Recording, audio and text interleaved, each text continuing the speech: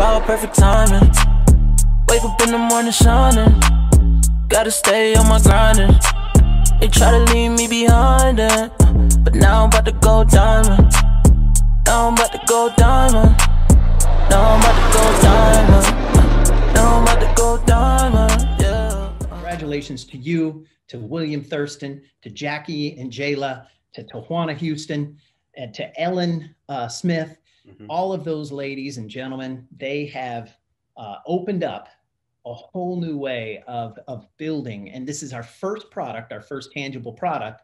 And they took it, ran with it, and had massive success. So congratulations to you. I know, Trey, that you are an incredible leader, and you were working with that team and you were encouraging them, and they were just following the lead of Mr. Trey Harris, Diamond Ambassador. So congratulations. Thank you. Thank you, Mark.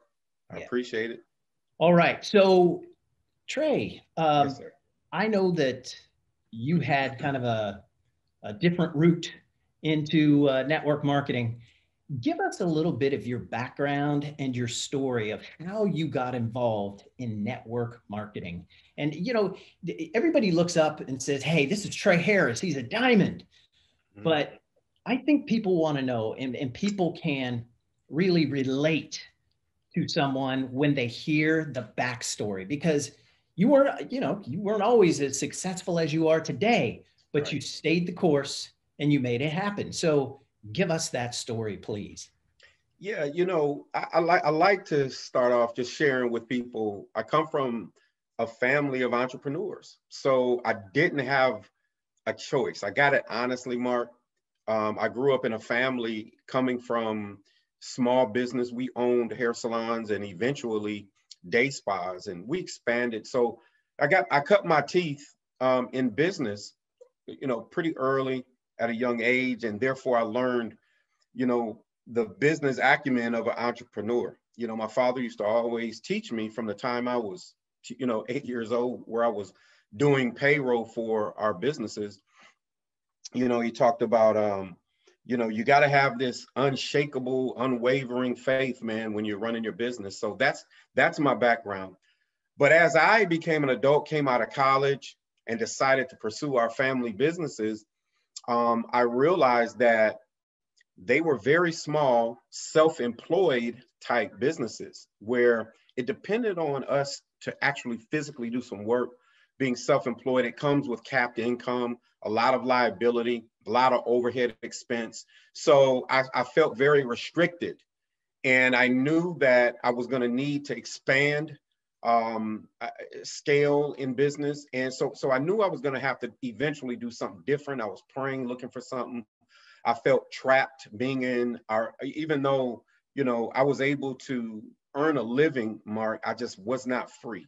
I felt like I was a prisoner with my own, with our own business. You know, I was proud of what we had, but I knew, especially when 9/11 hit, and then 2000, and we could never recover from the economy during that time. And then 2007, 2008, the banks started to collapse. So therefore, I at that point lost our entire life savings. You know, over 30 years of our family building, you know, this small empire of small businesses, and all of a sudden, just like that, it's vanished, gone. So it got to a point where I was desperately seeking another source of income while maintaining those businesses. And I never wanted to be involved in network marketing. I just did not like the concept. And you know why I didn't like the concept? Because I was ignorant, Mark. I didn't understand that it's a powerful business model. I just heard people call it a scheme, and I never took the time to investigate. But it wasn't until someone that I was actually doing business with, and I respected him in business, and then we had a personal relationship, friendship as well. You know, he made some pretty good money in network marketing. It was new to him.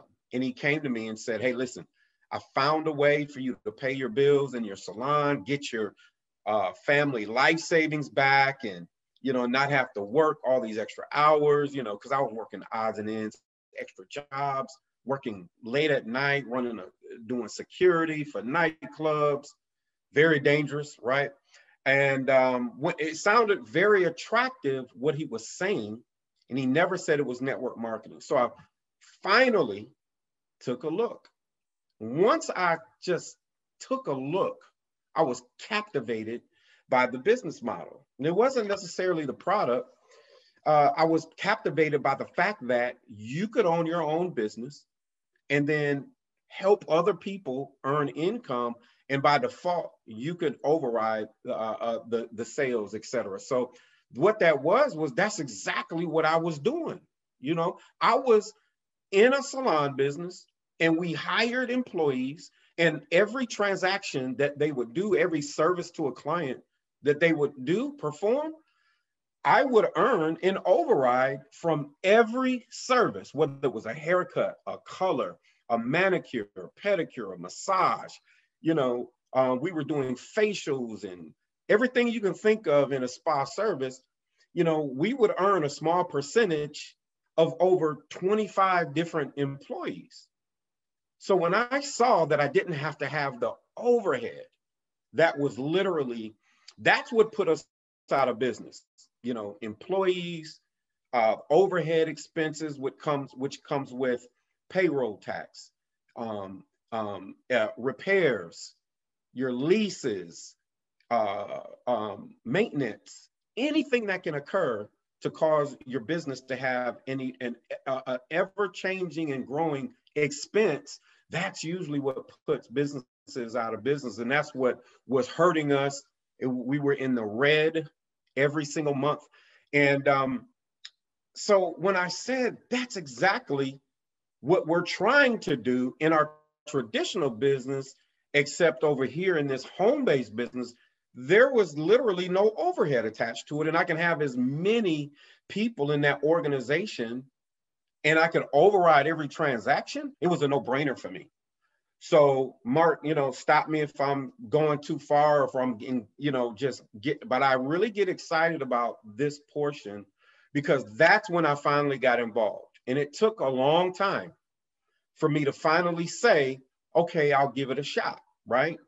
A lot of times we feel as if, you know, if we tell someone about Ibüümerang or about our business opportunity, and the first time, the second time, the third time, they don't bite and join with you, we kind of give up and throw our hands on that person. Well, the person who invited me to take a look at the concept, they never gave up on me. They kept coming every 2 weeks or 30 days, introducing me to the concept again, except they would give me more information, more value. And I finally sat down, got involved, and then I still didn't do anything with the business immediately. You know, I still kind of dragged my feet, told a few people about it. And, you know, it took maybe 6 months for me to do almost anything, Mark, you know. But once I finally said, okay, enough's enough, I'm just at the lowest that I can go. I could not pay any bills on time. Every bill I had there was a payment plan attached to it. Okay. I knew I had a calendar, and on my calendar, I would have a red marker, and that would indicate the last day I could make a payment before I would have disconnected service. And that was for probably 3 or 4 bills every month. So I was doing just enough not to have disconnection for evictions and all that kind of stuff. So once I got to that point, I said, okay, let me see what's really going on with this business. And that's when I said, let me take a deeper dive. You want me to keep going, Mark? Just keep. Okay, so, you know, that's when I got engaged with the leadership. I said, enough's enough, okay? I have something here. Obviously, other people are having some level of success. If I could just have a fraction of their success, I would be okay. And mind you, at that point, life started to happen to me. We decided to close our business, our traditional businesses down, and because it was just draining, and I knew I was going to have to do something different. So I started attending live events. I started to you know,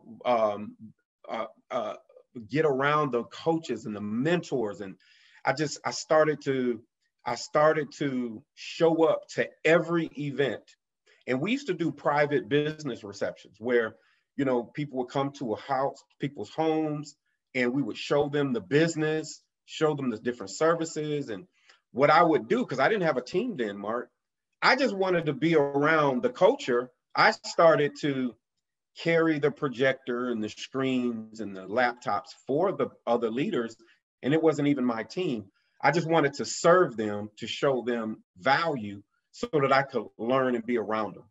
And they told me I could do that. And so that's what I did so that I could be around the information. And I did that for a couple months. And then I actually started to build a team. And probably about a year later is when I hit my first six figure mark. Found, you know, 3 strong leaders that 2 of them are still with me today. You know, that was 14 years ago. And we just put our heads together, Mark, and started growing from there consistently.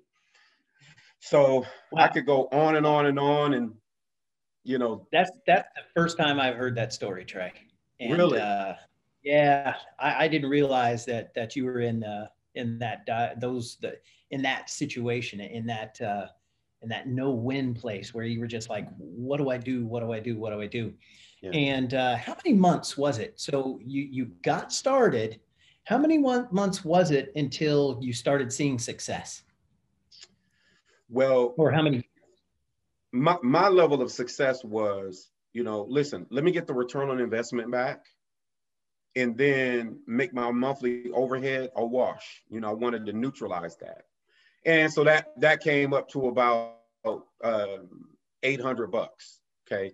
So first 6 months, hardly anything, maybe signed up 1 or 2 people. I wasn't selling the product at all. I just wasn't, I came because I wanted residual income. So I would say about 8 months, Mark, before I really earned my $800 back and was able to neutralize, make my overhead expense go away. Mm-hmm. Yeah. And then when was it you hit your first leadership level? You know, whatever level that was, but just a leadership level in the company you were in. So from that point, that 8-month mark, I took off because I got the confidence and the conviction within me to make no more excuses. So from that point, about 6 months later, I went from just getting $800 a month to hitting that $100,000 mark. Cool. Yeah. So over a year and 2 months, sounds like, right? Absolutely. Yeah. Absolutely. Yeah. So I think there's some people that are maybe brand new to network marketing on this call right now, and they're watching, and you know, they're probably experiencing some of the same doubts and some of the same things that you experienced in the beginning, and you know, they need to hear these stories, and that's why we're doing this series. And you know, Trey, I respect you. I respect what you've done. You're a nice guy. You're a nice guy to boot. You know, I've been trying to tell my wife that for 25 years. You know, we just celebrated 25. Thank you for sharing that. I'll let her see the recording. You tell her that I said Trey Harris is a nice guy. All right. But you know, there's something that stood out to me in your story that made a lot of sense. And that was, you were a business owner, and it was your business and your family's business. And I think a lot of people think, you know what, when you're a business owner, you've made it. And the fact is in a lot of cases, that's not how it works. You haven't made it. And so one of the things that that attracted me to network marketing, same as you, is leverage. So there's things you can leverage in your life. And one of them is time, and one of them, and the other one is money. And you have been leveraging time. So, and I think, who was it? Rockefeller said it best. I'd rather have 1% of 100 people's efforts than 100% of my own. And Mr. Harris, you are an epitome of building that leverage and creating that leverage through your team. And you're helping others. And see, that's it. That's the point I really want to stress here. Mr. Harris has created a really good income for himself. Yeah, it's exceptional. But